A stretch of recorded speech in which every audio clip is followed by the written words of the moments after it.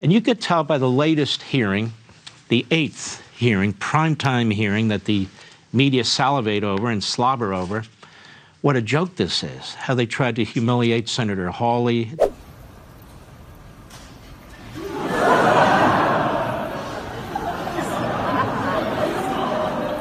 What's up, everybody? Major Retired Richard Ojeda here. And the January 6th committee didn't embarrass Josh Hawley. Josh Hawley did a perfectly good job of that himself. And it's not a surprise at all. Hawley is nothing but a complete fraud. He poses as a populist, but yet opposes every bill that would help the working class. He claims he wants to defeat D.C. corruption, and yet he's complicit in corruption like no other. Well, this last hearing, 187 minutes before Donald Trump issued a video.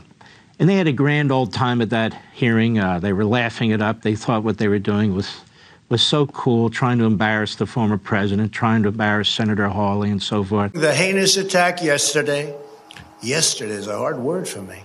And so when he posed for the sake of the cameras and raised his stupid fist and got caught on candid camera later running like a weak little spineless worm that he is, it's simply karma finally catching up to this scoundrel.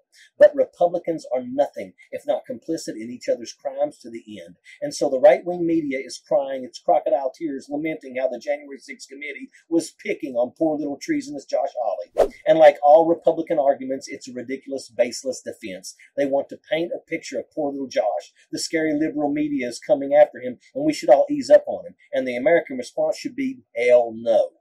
We should have zero tolerance for treason. And the images of Hawley running for his life should be played every time that Jacqueline opens his mouth. Every miserable campaign ad he pushes out when he begs Missouri to reelect him should be greeted with a nonstop loop of him running for his life. Hawley is a two-timing fascist, and he deserves not only to be embarrassed, but honestly, he should be expelled from his seat for the atrocities he has pushed. He is an absolute sham.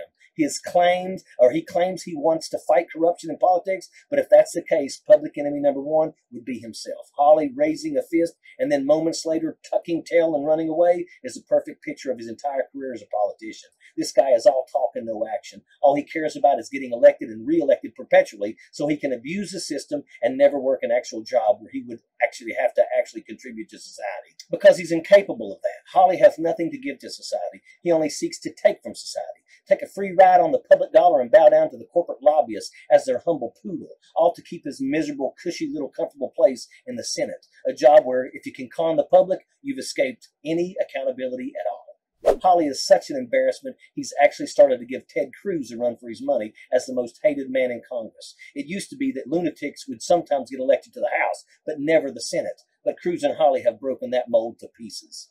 These two are as bat crazy as anyone in Republican politics, and quite possibly the most sinister as they know better. They simply choose evil and fascism because it's their best prospect for advancing their own careers. That's why Hawley ran for his life, because he knows those Neanderthals who sacked the Capitol are completely insane. Anybody who will get murderously violent over a blatant lie, all because it's a lie spoken by their hero politician, is dangerous beyond words. And Republican politics as a whole is frightening and dangerous, and they're trying to make it even more so. Just look at the people they're trying to get into the Senate now. J.D. Vance and Herschel Walker amongst a swath of others who shouldn't be running a lemonade stand, let alone holding public office, are their chosen ones.